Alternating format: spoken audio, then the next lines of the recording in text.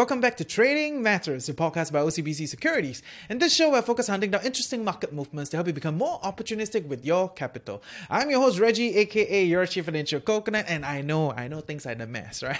Everything is a little bit wonky now, but today we're going to focus our time to try to understand, is the health of the US consumer still intact, right? And to do that, we're going to be studying two companies. One is Amazon and the other one is Visa, to try to understand, what are they doing? Is the consumer good?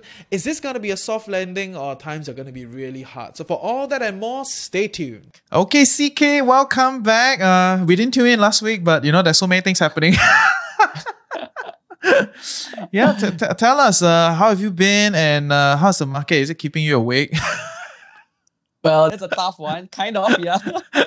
Tell us what is happening in the macro space, because things looks just wow. It looks like low can go lower. What is happening out there?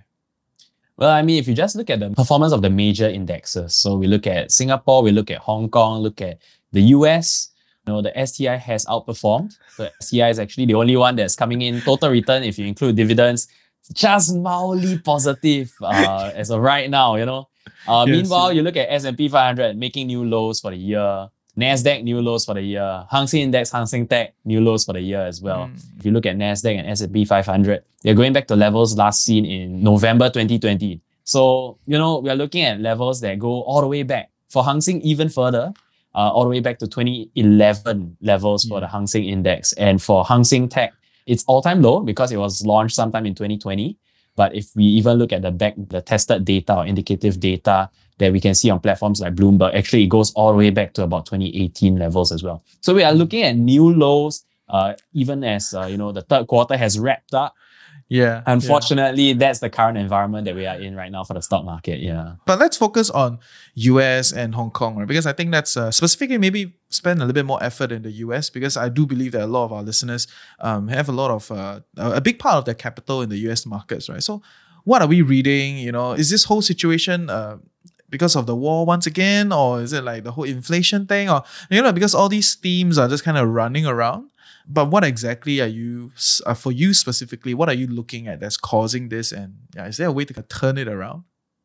Well, that's the thing, Reggie, because it does seem like there are so many different factors that are all coming in all at the same time. Is there a single cause to what's really pushed the markets down to these levels, with like S&P 500 down about 25% year to date? Well, the answer is really not quite a single thing. It seems like everything is really coming together. So we have, for example, the inflation situation in the US, which we have talked about many times before in previous podcasts, right? So we talked about how inflation, and more importantly, core inflation or sticky inflation, these are measures that still remain at highs. And that has actually pushed the S&P 500 down to its June lows. So there's the inflation situation. Related to that, of course, is the actions of the US Federal Reserve, or the central bank. And we are looking at how, to combat this inflation, the US Federal Reserve has been very aggressively hiking interest rates of 75 basis points or 0.75% at a time, and for multiple meetings already. Yeah. So we are seeing, that kind of impact on the currency markets, the US dollar outperforming major currencies. So many things all happening and all interlinked as well. Yeah. Oh my goodness. I mean, if you're asking what exactly pushed the S&P 500 or the US or the global markets down to this level, it does seem like, all of these factors are really coming together. And the big question now is there going to be a recession? When is the recession going to be, if there's one? Or is there still a way for the US Fed to pilot us into a soft landing, which seems so elusive, but potentially still possible. How potential? I don't know. Maybe a few months ago, I would say, okay, maybe now feels a little bit hard, really. But from your professional view of this situation, right? What is the likelihood of a recession? And what are some things that we can look out for to see if the situation has turned? Well, one thing that the stock market does seem to be hinging a lot of hope on is actually this thing called a pivot. So the Powell pivot or the Fed pivot, that's something that actually drove stock market prices, or the S&P 500 in particular, the US stock market, up from its June lows. And then subsequently, those hopes were dashed and it came down in September. And the whole idea about this pivot is, how well the US economy can take the US Federal Reserve's interest rate hikes. So that is the big question on everyone's mind in the US that's really been pushing the stock market prices up and down. And along with that idea is the idea that, the US Federal Reserve might be pushing us into a recession. But how well they pilot the economy, you could say, is really, if they see a recession coming, are they going to pivot towards a slower rate of interest rate hikes or even an interest rate cut? And that's been a lot of hope in the market that's pinned on that. So in that sense, when is that going to happen? I would say you can take your cue also from the US Federal Reserve and what they say, because right now it does seem like the focus is still squarely on the fight against inflation. But there's a lot of hope in the markets that if the US economy is not doing so well, that the US Federal Reserve might be forced to pivot. And that's actually been pushing stock market prices as well. Interesting. And I think another thing that people also look at is really the health of the consumer at this point in time. Probably because there's not many other things to to look at already. So when people want to look at the fundamentals of the economy, very often in the consumption-heavy economy, we want to look back at the core of the consumer. And definitely in the US specifically, and many parts of the West, it is a consumption-based economy at this point in time. So there are two stocks that we want to highlight today. And CK want to bring us to the first one. Yep. So the two stocks we're going to highlight today is actually running off the theme of the US third quarter earnings season. So the third quarter has wrapped up. Now we're looking at the earnings of many of these companies in the US. And we're going to be looking at Amazon and Visa as the two stocks because they're really focused on the US consumer, like what you mentioned, Reggie. So the earnings are upcoming on the 26th and on the 27th of October. And what we're going to be looking out for these two stocks is really in terms of consumption patterns, in terms of outlook. For these two mega cap stocks, right, both worth hundreds of billions of US dollars in terms of market cap. What are they really looking at in terms of their earnings and revenue? And what's driving their earnings? Are they able to hold up better than expected? Or is the US consumption data coming down? We're going to be looking at clues of that from the earnings season from both of these two stocks. So first up, actually, if you I just want to say it is interesting that in the past, people look at Home Depot, we look at Target to measure the health of the consumer. Now we look at Amazon and Visa, right? Times have changed. The world has moved on. It's a new economy right now, right? So tell us about Amazon. What should we look out for? What's interesting when observing Amazon? I'm sure this is a household name. Many of us have heard of them before. Many of us might have subscribed to them as well. And Amazon is really all about e-commerce, both in the US as well as globally. So they have other businesses, and we might talk about that a little bit if we have time, talking about things like AWS. But really what we are focusing on right now is in terms of e-commerce data, in terms of the revenue that they are going to be announcing, whether that shows us clues on what's happening for the American or US consumer. So when it comes to Amazon, many of us have heard of Prime Day. Well, actually recently they have released a second Prime Day, which is also known as Prime Early Access Day. If we just look at Prime Day and we look at how that has actually driven quite a bit of revenue and excitement for Amazon, then actually this Prime Early Access Day that is just over, that also gives us clues of what the US consumer is thinking and what their actions, actually more than their words, are showing. So when we look at the Prime Early Access Day, it seems like early data that's coming out of it shows that, even though Amazon is now holding two prime-focused sales in the year, it does seem like the data is not that encouraging from Amazon because we're looking at how sales and revenue that's coming out of this second Prime Day or Prime sequel, you could say, is not really encouraging. It seems like the amount of sales that they're having is actually similar to just a regular day for Amazon. So it's no longer as exciting as, a Prime Day, at least when it comes out. They need 12 sequels, bro. They need more than one. Yes. Yeah. And I mean, I guess that's an indication of, how maybe there's a little bit of consumer fatigue. It does seem like it's an indication of how maybe inflation is starting to bite into the consumer behavior.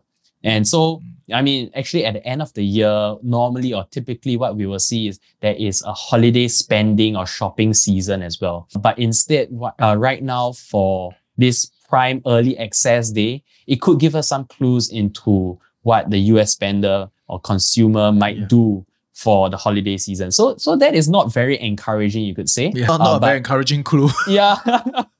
Yeah, but I mean, it really does depend on the upcoming earnings, on whether or not they will actually elaborate a little bit more on how this second prime is done, and whether or not analysts and the markets out there actually pay attention to what that reflects about the US consumer. Yeah, definitely. And I think for our listeners tuning in, as a fundamentalist myself, let's also be clear that, Amazon is more than just a website, right? AWS, like what CK said, which we don't have enough time to cover. If you guys listening in, you really want us to talk about these things, we can do another special, year-end kind of thing that we pound out all these different companies in more detail, blah, blah, blah. It is true that it doesn't feel very positive about the consumer situation at this point in time. But does Visa tell us some stuff? Does it signal different? Is there any thoughts from Visa? So that's the interesting thing, because while the data from Amazon does not seem to be so encouraging, the data from Visa suggests otherwise, So actually the Visa CFO came out sometime in mid-September to actually say that there has been, pretty strong spending that they are observing. And I mean, for all of us, Visa is another household name, right? We have it probably in our wallets, on our cards. And Visa, along with MasterCard, they dominate the global payments for consumer spending. So the kind of data that Visa has when it comes to consumer spending, it's a little bit from how it looks like from Amazon's side. And that is a pretty interesting way to look at things. So Visa, when it comes to spending, they're actually saying how, the spending seems to be holding up a little bit better than expected. But of course, when it comes to what consumers are spending, then that's a different story. So we don't know if that's because consumers are spending the same amount, but they're actually buying less goods and they're buying maybe more household essentials compared to discretionary goods. But at least in terms of spending patterns, what's coming out the Visa side does seem to be a bit more encouraging. So once again, the earnings are upcoming in the 26th and 27th for Amazon and for Visa. And paying attention to what the CFOs and what the CEOs say actually gives us a clue on not just these two companies, but also on the broader market when it comes to US consumer. So I would definitely pay a bit more attention to their outlook, because they have so much data within these companies as on their own as well. Yeah. Maybe because people, they're not buying goods like what you said, right? They're traveling, they're going somewhere, they're relocating, they're buying house. So those things don't appear on Amazon, but it reflects on Visa. But one question about Visa is, are you then concerned about all these exchange rate movements? Does it affect Visa's business? Even the whole crypto kind of rise, right? Like are these pointers that we should think about when it comes to flows within Visa? Well, definitely. I mean, I think Visa is a company that has been around for a very long time. But if we look at what their payments company, they're also at the same time trying to explore different strategic options. So actually recently in the news, there came out two pieces of news, both related to blockchain for Visa, which is pretty interesting, I think, because it shows you that they're interested in the development of this space. Okay, so it's pretty interesting. And actually out of that fresh piece of news, you could say, Visa actually started to team up with FTX. So that's a crypto exchange, right? And they started offering some of their products in collaboration with them. They also started to team up with JP Morgan for some of their blockchain networks as well. What you mentioned about Visa and how, it's being impacted by trends such as crypto, definitely I would say that as such a large and dominant company right now, they are also at the same time exploring some of these new technologies. I would definitely keep a lookout also for what they have to say during their earnings calls for something in this area as well. Yeah, definitely. And they are a big company. They are very cash flow positive. That's why it's very easy for them to gobble up some of these guys, right? So definitely think a little bit about in their earning report coming out in a few weeks, right? In 2 weeks' time. Yeah. Okay, CK, come in closing. A bit heavy today's podcast. Like everything not very good, right? So it's okay, right? We don't want to be fake positive, right? We must be real with our listeners, right? What is the situation? What are we observing? But in closing, is there anything else you want to add, or anything specific that you want to spot, or you want to kind of highlight for our listeners to see, maybe look at some of these things, and maybe it shows a sign where things turn around and you can do some swings or flows will come in. Are there some of these other things that you want to share? Well, I think, the third quarter earnings season, like what I mentioned, We can look at both of these companies, but we also have to look at in terms of the guidance of the companies on what their outlook is for the broader US economy. The earnings season is ongoing. I mean, kickstarted by the banks, but also we have big tech. We also have these consumer related companies. And of course, something to keep a lookout for is the November FOMC meeting or the US Federal Reserve meeting as well. So many different areas to look at. It does seem like the current market situation is very sentiment heavy or sentiment driven. So a lot of movements based on the latest news. And I think I said it before, but I want to reiterate that, really having to be nimble, really staying on your toes and looking at what's the latest data. And even from a company like Visa, what their outlook is on the consumer, that could impact other companies across the S&P 500 as well. So I would definitely want to keep my eyes peeled and to be able to take advantage of some of these trends as well. Yeah. Definitely, especially for a lot of the newer traders and investors, you didn't know some of these huge companies, when their news come out, it affects everyone else, right? Yeah, so all these things, yes, definitely a lot of things to look out for. And I hope in the next few weeks, as you keep coming on the show, we have better things and more positive to share with our audience. So yes, thank you, CK. Thank you for spending time with me again. We'll see you all next week. Take care. Take care, Reggie. Hey, thank you for tuning in weekly with us at Trading Matters, a podcast by OCBC Securities. If you want to be even faster in following latest market insights done by the team at OCBC Securities, you should visit iocbc.com/trading matters for market insights on Singapore, China, Hong Kong, and the US, and a lot of the stuff that we couldn't cover on the show today. This show is jointly produced by the team at The Financial Coconut and OCBC Securities. We hope you become a more astute trader following our weekly show. And we want to hear from you. Join our ecosystem, events, and all that stuff. Details in the description below. I will see you next week.